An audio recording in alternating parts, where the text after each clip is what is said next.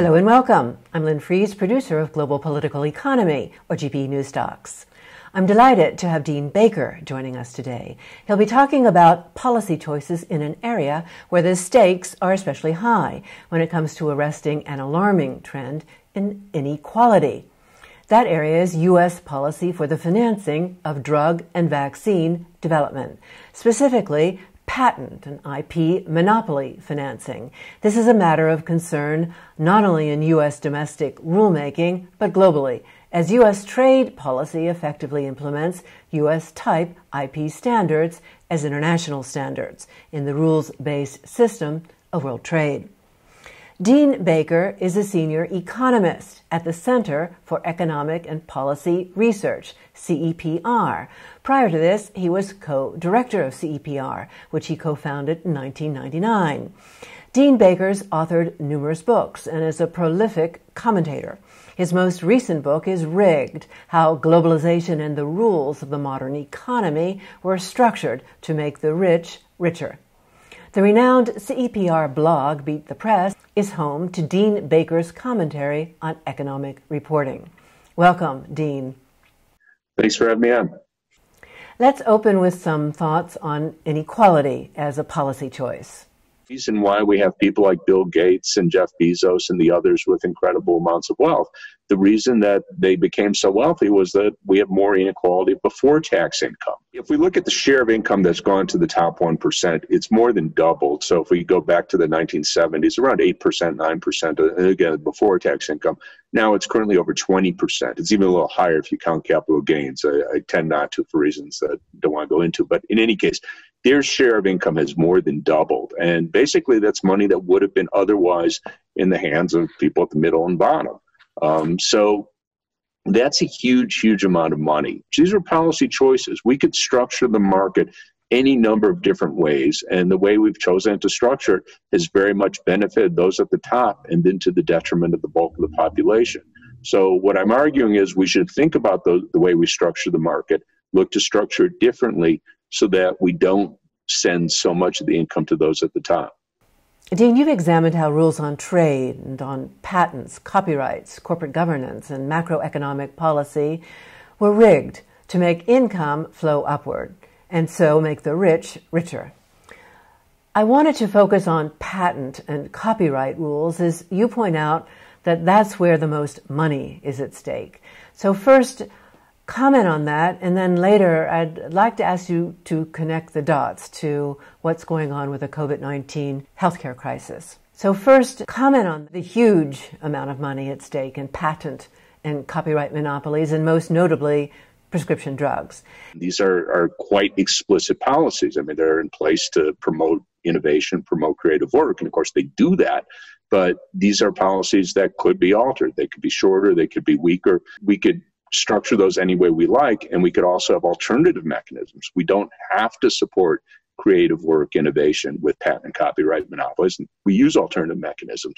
And I calculated, this is a couple years ago now, but I calculated how much income is redistributed upward from patent and copyright monopolies. And I came to over $1 trillion a year.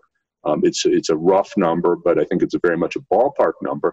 And give that some perspective, $1 trillion a year is roughly half of all before-tax profits. So it's a very big number relative to our economy. If we compare it to the military budget, it's about 25% more than the entire U.S. military budget. So we're talking about a very, very large sum that, again, we don't have to structure the market that way. We don't have to have patent and copyright monopolies to support innovation, creative work, or even if we do have them, we could make them shorter, we can make them weaker. That's a policy choice. We should note prescription drug costs are the biggest chunk of that $1 trillion a year number you just mentioned. So let's drill down into bipartisan policy choices behind that upward trend in U.S. spending on prescription drugs.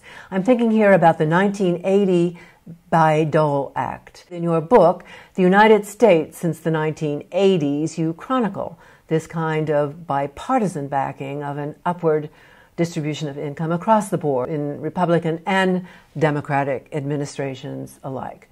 So in the case of prescription drug costs, what was so significant about Bayh-Dole?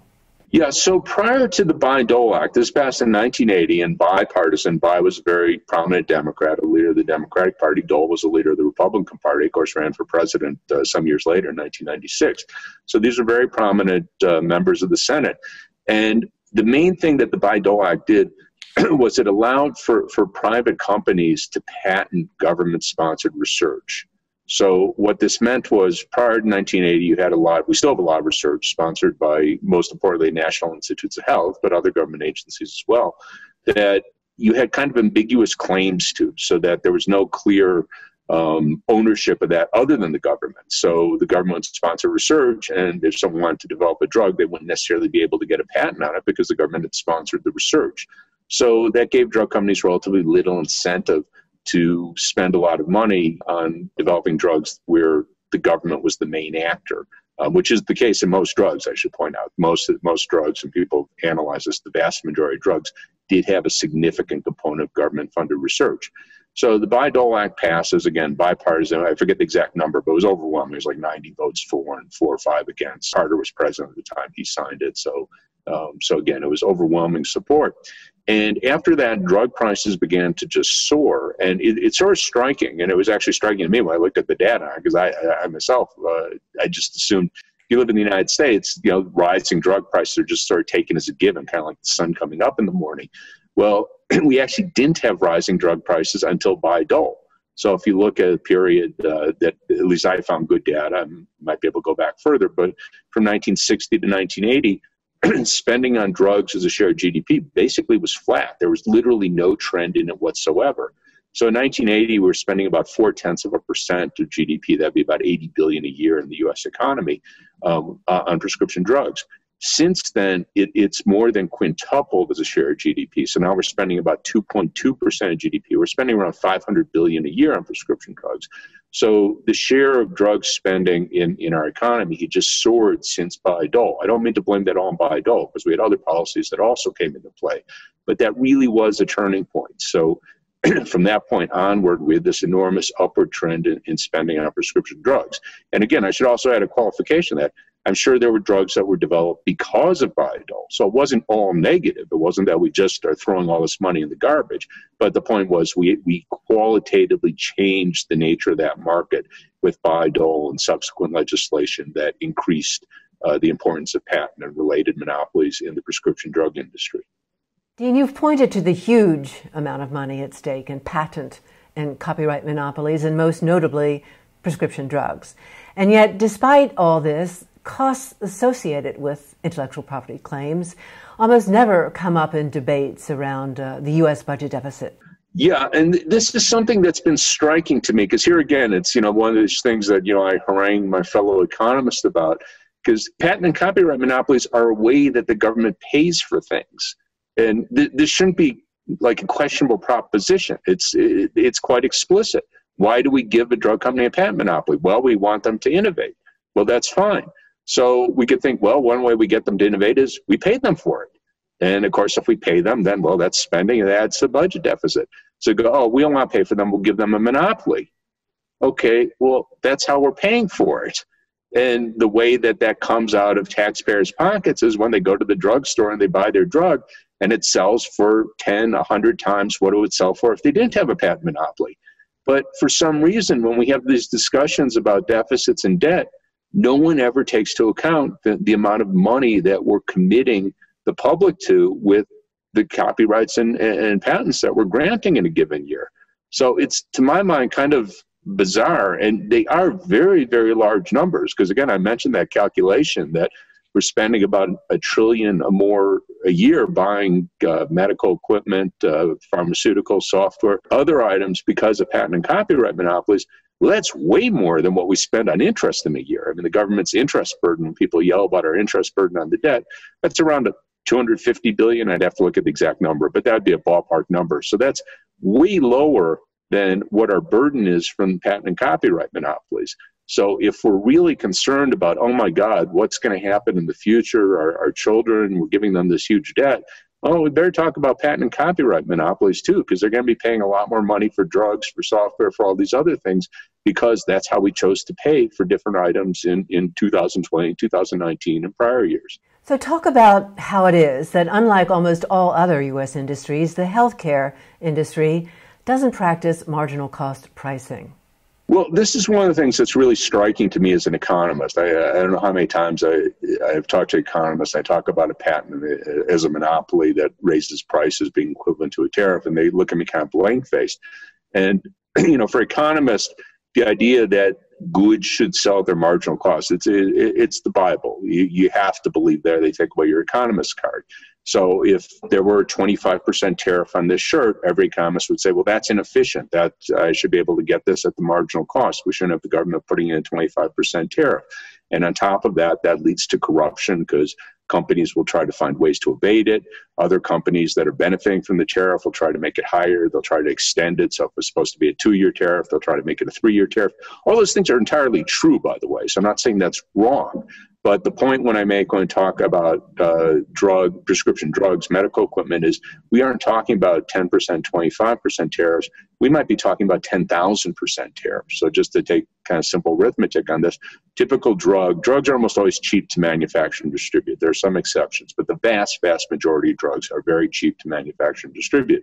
So you go, okay, so imagine we have a drug that's being sold as generic. Anyone who wants to produce it sells for $10. That would be a very reasonable prescription price. And in fact, you get a lot of generics for $10. So you go, okay, well, now we have a patent monopoly on it, and this is a cancer drug or something that people need for their life, for their health. It might sell for $1,000. So we're talking about a 100-fold increase. That's a 10,000% tariff. So when I raise that oftentimes with economists, they look at me kind of blank-faced. Well, that's not the same thing. And my point is the market doesn't care. So if you could tell me why a 10% tariff or 25% tariff is bad, all of that has to apply, but much more so for a 10,000% tariff. And that's not just an abstract issue. So we see this all the time, that drug companies, because they could sell drugs for so much more, for such a huge markup, that one, they try to, basically, I shouldn't use the word bribe, but they try to influence, lobby politicians. They engage in all sorts of questionable legal practices. And most importantly, they mislead doctors, the public, about the safety and effectiveness of their drugs. And the most dramatic case of this is just I was going to say a few years ago, but it's ongoing, our opioid crisis. That there have been several major suits where drug companies, they've lost some of the suits, others that they've settled, where the basis of the lawsuit is that they misled doctors about the addictiveness of their drugs. They said that they were much less addictive than in fact they were, and they knew that to be the case. That's the allegation. Again, they've lost cases. They've paid very large settlements based on that. So not to say we wouldn't have had a problem with opioids absent this, but it's now a matter of public record that we had major drug companies pushing these opioids. And again, they had enormous incentive to, because they had a patent monopoly and they could sell them much more at a much higher price than the generic equivalent. So this shouldn't be an abstract notion. We see it, again, that's the most dramatic example. There are many, many others that we could go back and not as consequential, but we can go back and find many other cases where drug companies misled doctors about the safety or effectiveness of their drugs. But it's an enormous cost that is directly associated with the patent monopoly. If they were selling at generic prices, not that they suddenly become good people, but they just don't have that incentive. So, it's the sort of thing that we should be very concerned about. I think from any reasonable perspective, we would be much better off, and the U.S. really stands out here compared to other countries because we don't have any sort of price controls on prescription drugs. But we would be much better off in a world where drugs were just sold in the free market, where any generic could come in. Again, I don't want to get rid of the Food and Drug Administration. I want to maintain safety standards. But, again, with generics, they have to maintain safety standards. And they could just compete freely. So we'd have much lower prices. So most immediately what this means is we wouldn't have these kind of heart-wrenching stories where, okay, here's someone who needs this cancer drug, but it costs $80,000, $100,000 a year, and maybe they're 82 years old, and we don't really know how long they'd live otherwise. So should the government pick up the tab? Should the insurer pick up the tab? I mean, okay, so that could be a hard question. Maybe not. Maybe we think they should get it. But in any case, it's a lot of money. No way around it. You go, oh, wait, it's actually generic. It costs $200. Well, you wouldn't have to give that a lot of thought.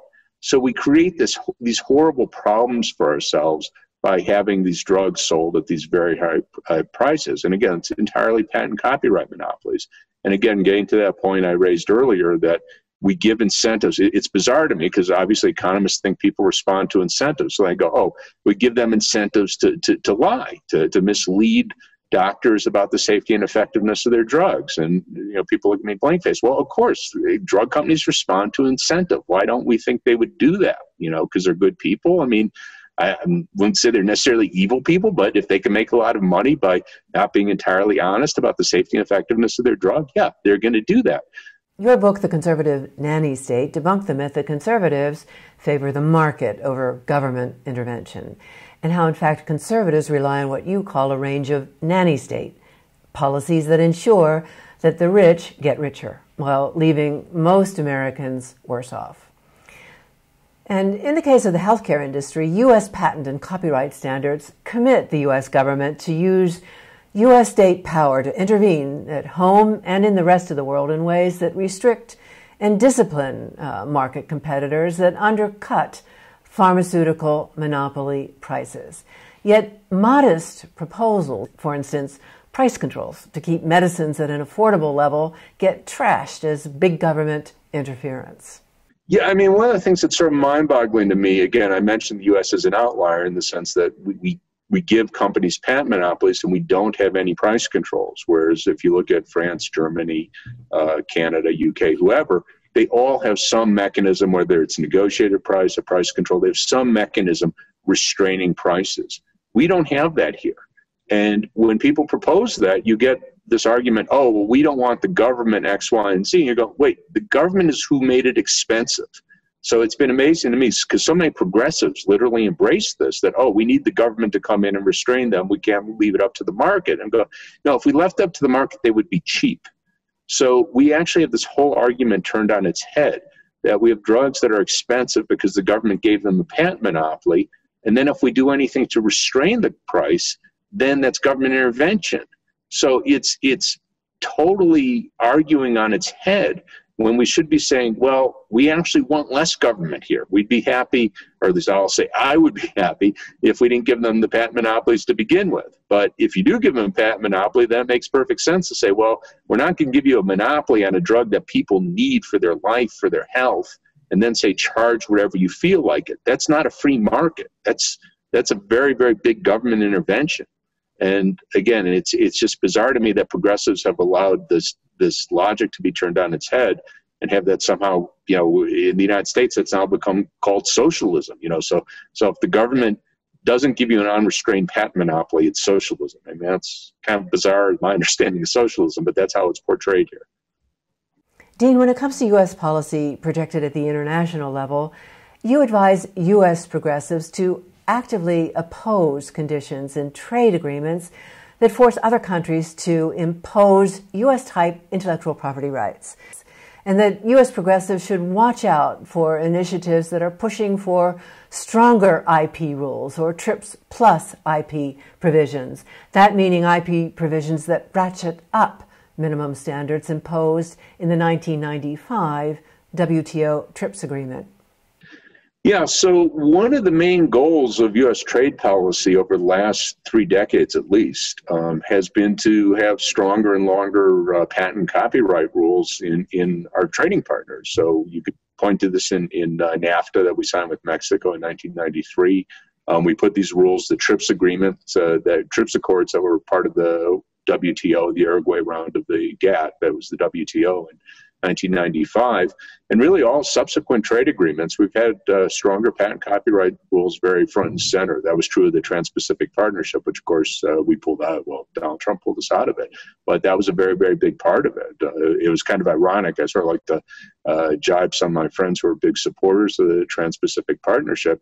They would have had their deal if they hadn't been arguing for 3 years over the exact terms of patent rules, because that was the big obstacle to getting the final deal. So anyhow, so long and short, that's been a very major goal of our trade policy, really for at least 3 decades. And again, I argue that's not something most of us have an interest in. So making people in the developing world pay higher prices for Merck's drugs, for Pfizer's drugs, it's not in the interest of the public as a whole. And the other part of that story, of course, is that if they pay low drug prices, well, one, you could actually go to those countries, or you could bring their drugs here. But also, it just makes it makes a vivid example. So, if you see that the drug that's selling for $100,000 in the United States is selling for $300 or $400 in India, sometimes you do see that, then it makes it harder to justify paying $100,000 in the United States. So, if you could wipe out generic drugs in large chunks of the world, as we've tried to do, it makes our drug companies more secure in their patent monopolies. So again, it's both that we could have people going there for the drugs. That sounds absurd, and it is. But on the other hand, if you could save $100,000, you'd do it. You could have the drugs brought here. Again, we try to make that difficult, but it's hard to keep drugs out. We know that with drugs like heroin or cocaine, it's also hard to keep out cancer drugs. Same story. I have a web bookmarked that has all these drugs that the price are available as generics in primarily India, but other developed countries as well, compared to what the price is in the United States. And again, in many cases, I think most cases, they're less than 1%, in some cases less than 1/10 of 1%. So being able to show that is very dramatic. So people understand these drugs don't have to be expensive. We structured the market so that they're expensive. Give us some more context on how IP rights built into the rules written into World Trade Agreements serve as a powerful deterrent to competition. Yeah, well, in principle, we would like, if we believed in free trade, which is supposed to be, for economists at least, the gospel, we should want as many producers of drugs around the world. We'd like competition, in other words. We'd like worldwide competition. And with drugs, it's very vivid because you have a huge generic industry in India. It's often referred to as the pharmacy of the world because they're far and away the leading, not just generic producer, leading producer of drugs. We should see that as a great thing. We should see that, wow, that's fantastic. Here's India supplying not just its own population, which of course is huge, but much of the developing world with prescription drugs at low prices. And we should want that in the United States. So we really should be trying to see this as something you'd want to foster, that, oh, isn't this great? Think of all the money and lives we'll save by having widely available prescription drugs at low prices. But instead, the U.S. trade policy has been to try and quash that. In fact, as an economist, you always go, oh, we're writing stuff, where does it have an impact? And you usually don't know. I mean, you like to think you had an impact, but it's very hard to point out, okay, I did this and it had an impact there. But I remember some years ago, probably about 6-7 years ago, it was during the Obama years, the U.S. was trying to get India to change its patent law, because India, you could either think of it as a strong patent law or weak. It's difficult to get a patent in India. So some would call that weak because you can't get patents on a lot of things you can in the U.S. You could also say it's strong because you have a high standard. So one of the big issues with their patent law is that they don't grant patents on combination drugs. So if you take two existing drugs, you put them together and go, oh, wow, this is a great new drug, that's not considered innovative in India, so it won't get a patent. So we have some examples of drugs that in the U.S. are selling for over $100,000 because they are patented, and the generic equivalent in India is selling for a few $100s. So the U.S. was trying to pressure India to change its patent law. This, again, under the Obama administration, goes back to this being bipartisan. It's not a Republican or Democratic thing. It was both parties. So they're trying hard to pressure India to change its patent law, and they were actually considering it. Anyhow, I co-wrote a piece with Joe Stiglitz and Arjun Jayadav, who's actually Indian or Indian by birth. He might be a U.S. citizen now. He teaches here. But in any case, we wrote a piece that we managed to get in India's largest newspaper, arguing that this was a bad policy for them. There was no reason for them to change their patent law. They had good patent law. It provided the right incentives, and this would just be a big hit to their generic industry. So after we wrote it, they invited Joe Stiglitz, of course, a Nobel Prize winner, someone more prominent than Arjun and myself. They invited him to meet with the finance minister. I think he also met with the prime minister, and he gave the argument in person, and the finance minister said, okay, it sounds good, and it killed the legislation. So that was, that was good to see. I mean, it was, as I say, I think it was the right policy. And of course, it's always nice to know, okay, we actually had a little impact here. So that was a very good thing. The headline of a New York Times op-ed you recently co-authored reads, "Want vaccines fast? Suspend intellectual property rights. Otherwise, there won't be enough shots to go around, even in rich countries." Tell us something about that. We wrote this piece in support of a resolution before the World Trade Organization that was proposed by both South Africa and India, which would have suspended intellectual property rights for the duration of the pandemic for treatments and vaccines. And it's had the support of a number of developing countries. It's been blocked by the U.S. and most European countries. I think there might be some that have supported it, but most European countries, they have big drug companies too, have opposed that. And the logic here is that we face this worldwide pandemic. It's really an extraordinary situation. I think everyone would agree. And we should want to bring it under control as quickly as possible. And what that means in the realm of treatments, anyone who could produce a treatment should be able to and distribute it at whatever it costs them. I mean, we shouldn't have patents on the patent enforcement, at least. I mean, they'd still have the patent, but it shouldn't be enforced for the period of the pandemic so that people can get treatments at an affordable price. And same with the vaccine. We should want the vaccines to be distributed as widely, as freely as possible, with the idea that we can get the whole world vaccinated, protected against this pandemic as quickly as possible. And it's striking. We're in the early days of the rollout in the United States. Again, I don't know how much I can blame the patent monopoly as opposed to just inept planning, but you would have liked to have seen stockpiling vaccines. Here I'm just thinking of the U.S., stockpiling vaccines so that as soon as it was approved, you would have hundreds of millions of doses available to be distributed as quickly as possible. We didn't do that. So again, how much of that was due to the fact that they were at patent-protected prices, so we had to pay a higher price for the vaccine, as opposed to just really poor planning? I can't answer that. But what you would like sort of abstractly is, okay, we have a vaccine that's going into its final phase 3 clinical testing. We don't know whether it'll pass. I mean, obviously people say, well, it might not have, the Pfizer vaccine, the Moderna, they may not have been approved. Of course, we don't know that. But the downside, suppose we had each of them make 200 million doses so that the day they were approved, we could begin to distribute them. The downside of that, maybe it comes to the end of their trial and goes, doesn't work. Okay, so we threw 200 million vaccines in the garbage. That would cost, if you just take production costs, maybe $400 million. I mean, that's not trivial, but we just had a relief bill of $900 billion. So if we could bring the pandemic under control a month sooner by having a stockpile, that's an incredible gain, obviously, in terms of the economy, but even more importantly, people's lives. People wouldn't get sick, people wouldn't die. And we'd like to see that throughout the world. I mean, intellectual property should not be a limitation. And unfortunately, it is. Again, I've argued with people and they say, well, we've limited capacity. Well, we do have limited capacity. Part of that story is because you have intellectual property. If you're going to get arrested for producing the vaccine, you're not going to produce it. In other words, because patent and other IP monopoly claims over the vaccine are concentrated in the hands of very few manufacturers, largely multinational corporates headquartered in the rich, developed countries like the US, UK, the European Union. And by defending the IP status quo, despite being in a global pandemic, these powerful multinationals and their rich country backers effectively limit worldwide supply. Yeah, well, this is directly what the WTO resolution was about attacking, because what happened with the major vaccine manufacturers, Moderna, Pfizer, Johnson & Johnson, which has one still under trial, Oxford, AstraZeneca, the U.S. and European countries have locked up the vast majority of the doses that are going to be available this year, 2020 and 2021. And what that means is that for the developing world, they're going to be left out in the cold.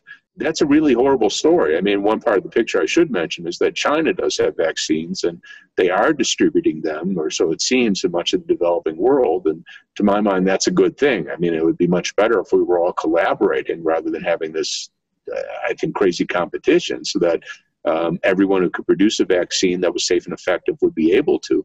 But in any case, if we're preventing them from getting the vaccines that are developed by Pfizer, Moderna, and the other companies in the U.S. and Europe, I think it's fantastic that China's filling the gap. I guess Russia also has a vaccine, and looks like they're looking to sell that in the developing world as well. So, that's a positive, but only from the standpoint that we have a really bad system here. So in that context, it's good that we have China and Russia that are prepared to come in and at least partially fill the gap. defenders of the IP status quo, so for instance, WTO member states that oppose suspending COVID-19 related IP for the duration of the pandemic, claim proponents of the WTO TRIPS waiver are misguided, and that IP, so strong patent and related IP monopolies, are a necessary incentive and a just reward for private sector champions of innovation needed to contain and treat COVID-19. So far, U.S. policy backs that view. And under business as usual, as you commented earlier, the U.S. government, so ultimately U.S. taxpayers, pay the price tag of about $1 trillion per year for that policy. So you're telling progressives that the real expertise of the major pharmaceutical manufacturers at present is their marketing, not innovation. Yeah, this again is hardly a secret. I think almost anyone in the industry would agree with this.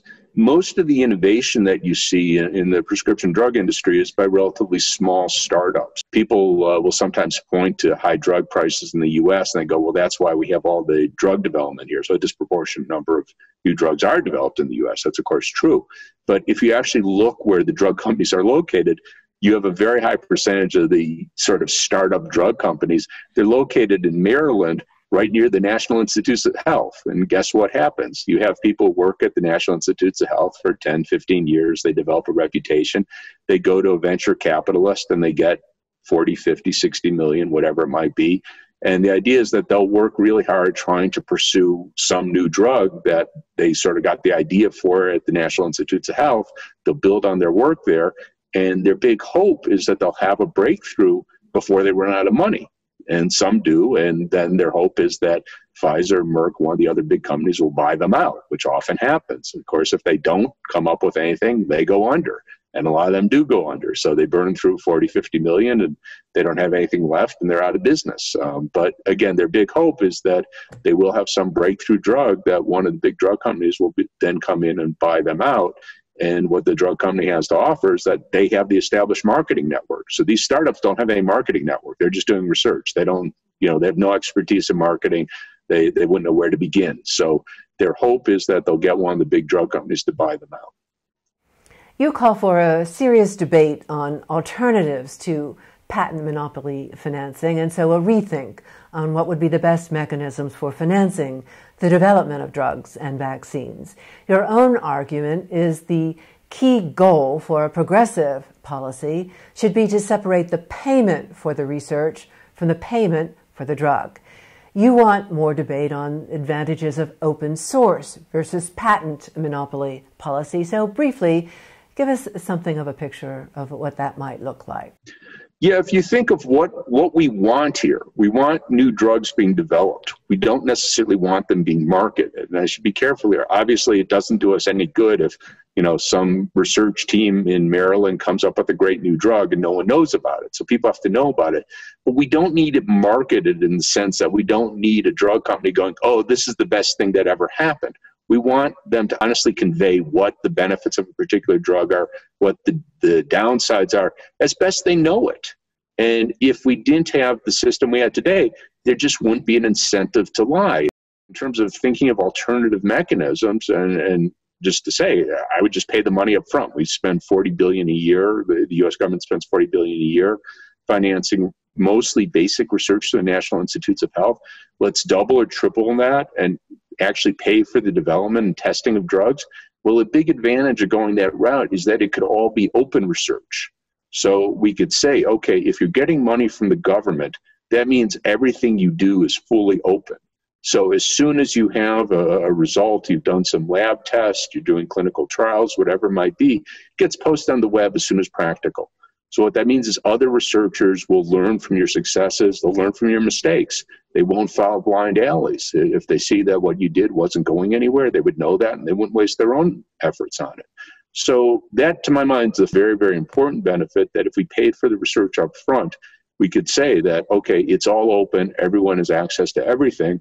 I should also add in there, we get a break, discontinuity, can't think of a better term. We get a story where a drug company has incentive to pursue research that leads to a patentable product.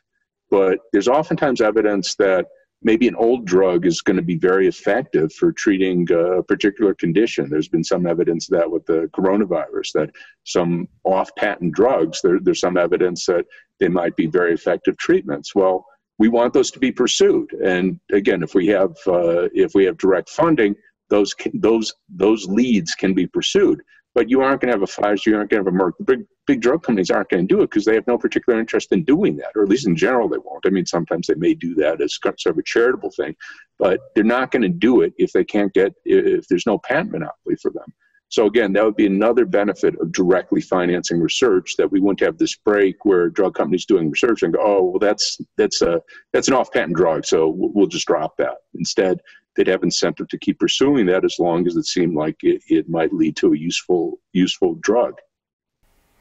So the way you see it, a big advantage of going the route of direct funding is that it would be open source, posted on the web. What then is your take on vaccine nationalism, which has been a major issue in the world's response to the COVID-19 health crisis? The idea that we have a national interest. So you'll often hear people in the U.S. say, oh, they're stealing our intellectual property. And I always go, well, it's not my intellectual property. So it's not, we don't have a national interest in seeing Pfizer being able to charge very high prices for its drugs, either in the developing world or in the United States. That's an interest that Pfizer has. So if you have a lot of stock in Pfizer, you have that interest. If you're a top executive at Pfizer, you have that interest. It's not a general interest that we have. So the important thing, to try and get progressives in the United States and Europe to realize is those drug companies don't represent us. They represent themselves. And just as people in sub-Saharan Africa and Latin America, Asia, don't want to pay high drug prices, there's no reason we should want to either. Patent monopolies are very inefficient mechanism for developing drugs, and we should be looking to alternatives and not trying to reinforce what, to my mind, is a very broken system. Dean Baker, thank you. Thanks for having me on, Lynn. And from Geneva, Switzerland, thank you for joining us in this episode of GPE News Talks.